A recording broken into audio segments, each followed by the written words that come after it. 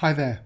Now here we have a nice short question, just simply to find the discriminant of f of x given here.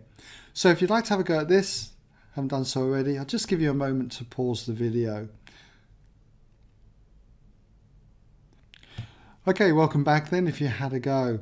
So just as a quick reminder, if you've got any quadratic equation that has the form ax squared plus bx plus c equals 0, the discriminant, we'll just write here discriminant for short, disc, is equal to b squared minus 4ac. So do check out my videos on this if you're unsure of how to work with the discriminant and its meaning. So for this one, the discriminant then, very straightforward. We just got to decide what our values for b, a and c are.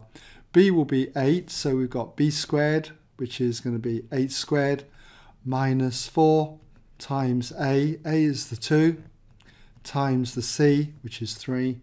So there's your discriminant. And what we've got then is 64 minus 24, okay, which is going to leave me with 40. Discriminant then is 40.